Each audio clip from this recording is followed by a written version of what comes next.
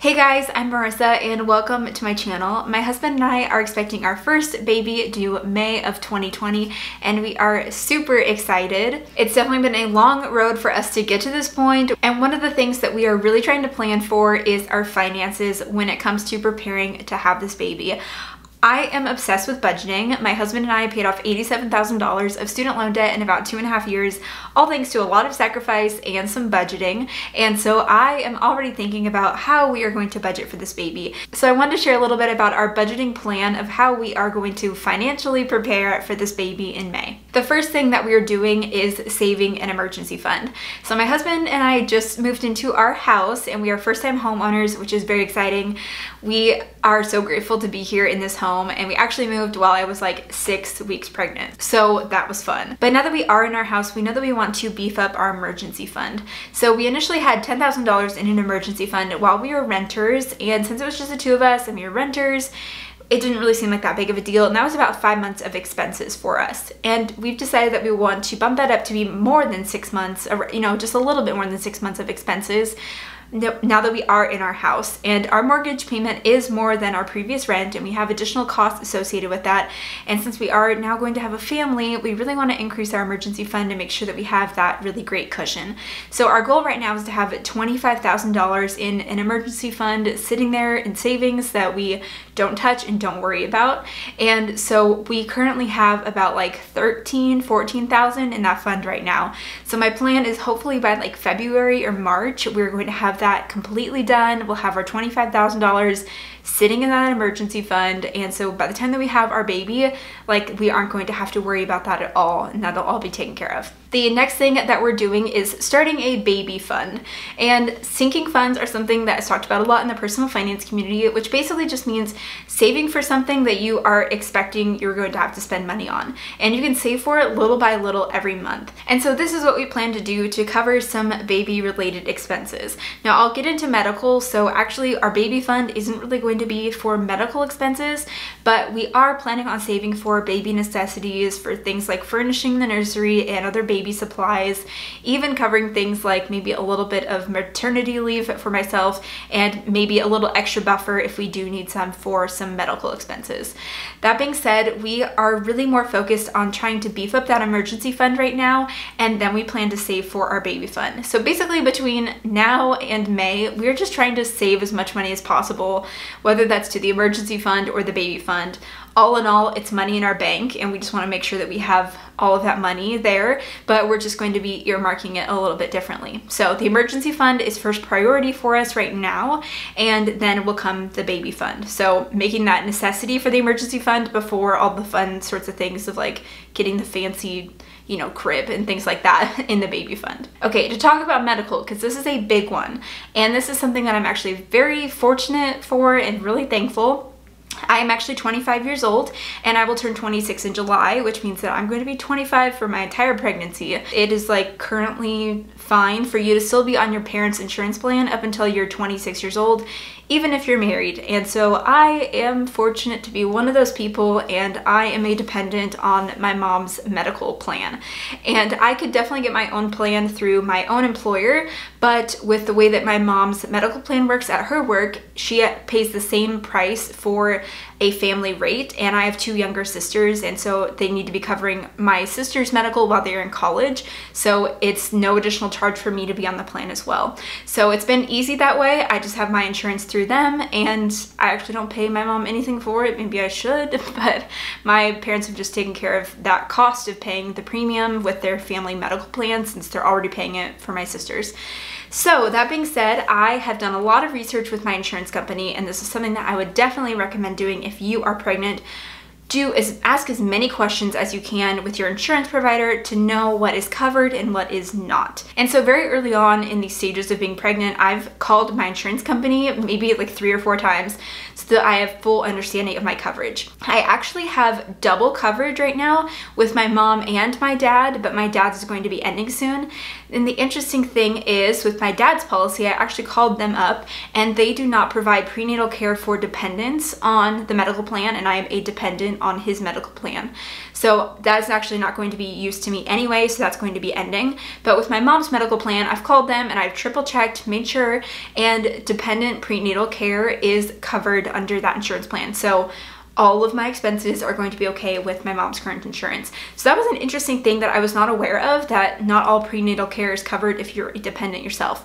But I do know that as soon as baby is born, it's going to have its own, insurance policy, which my husband does have insurance, so we'll just add baby to his insurance when that time comes in May.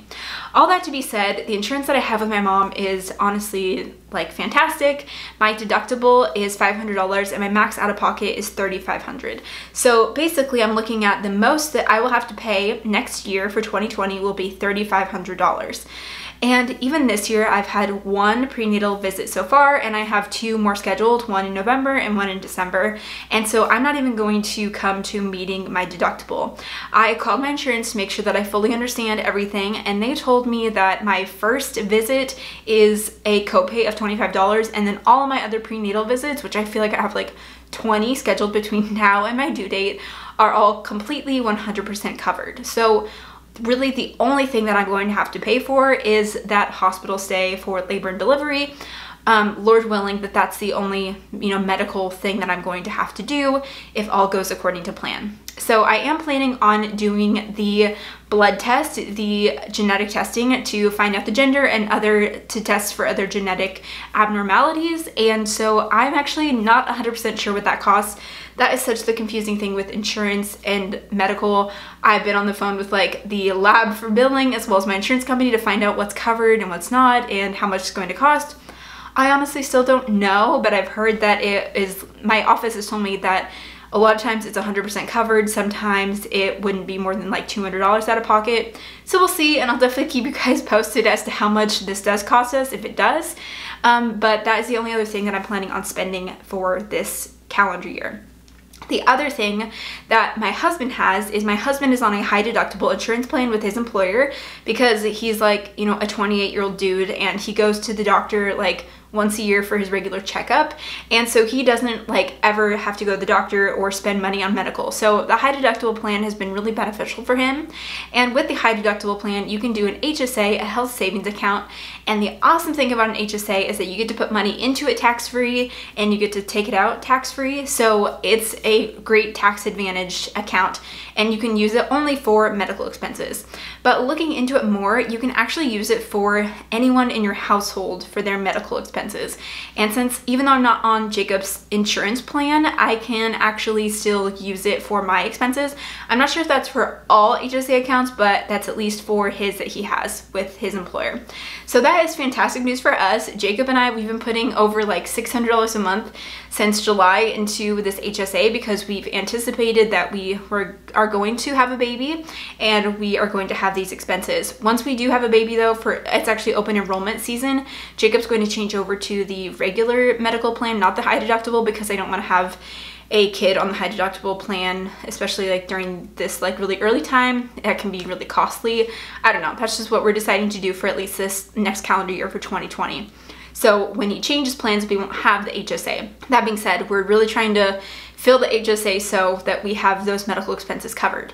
So right now we have over $3,000 in that HSA account, and we'll have more than $3,500 by the time that we switch plans. And so basically all my medical expenses for this baby are covered, or at least for myself, and then whatever else is for the baby, we'll have like the HSA, and then maybe we'll need to dip into that baby fund if needed.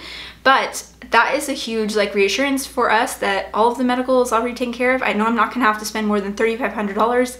I'm not even sure if everything goes like normal delivery according to plan. I'm not even sure that I'd even have to pay $3,500, but we'll see. But it's just nice to know that that's like worst case scenario, and we already have the money sitting in an HSA. I know that that was kind of a lot of information about medical, but that is like the biggest expense, I feel like, for most people when it comes to having a baby. So it's really important stuff to know, and I've definitely been asking a lot of questions to my insurance company to make sure I know what is covered and what's not. I also learned that they cover a breast pump, so that's what I will be using to get my breast pump before the baby's here. The other thing that I'm trying to remind myself as we are financially preparing for a baby is what is a need versus a want when it comes to baby items.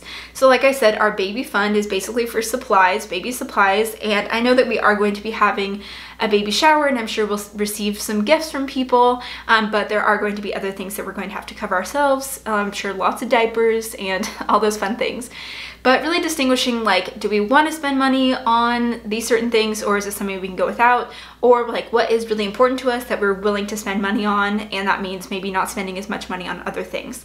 And honestly, for me, I really want like a nice stroller. I don't know why I'm like so obsessed with this, but like I've seen like the Up a Baby Vista stroller, and it's just like so sleek and so nice, and then converts into a double stroller later. So I feel like that's one of those items that's like, buy nice and it's going to last you for a really long time through like multiple kids.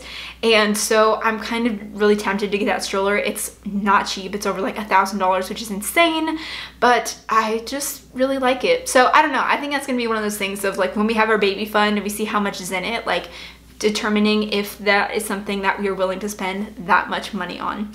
So I think that that's just something that we're going to have to keep, like I said, in the back of our heads, and figuring out what we truly do need. The other thing that I know we are going to be spending money on during this pregnancy is maternity clothes for myself. And so with that, I plan to put maybe like $50 a month, and let me know if it should be more or less if you are pregnant and your experience with that. But I'll probably put like $50 a month into a maternity clothes fund. I haven't had to buy any maternity clothes right now. I'm currently, at the time of filming this, I'm like 10 weeks pregnant, so I still can wear all my normal clothes, but I am planning on getting like maternity jeans and maternity leggings and a few other things.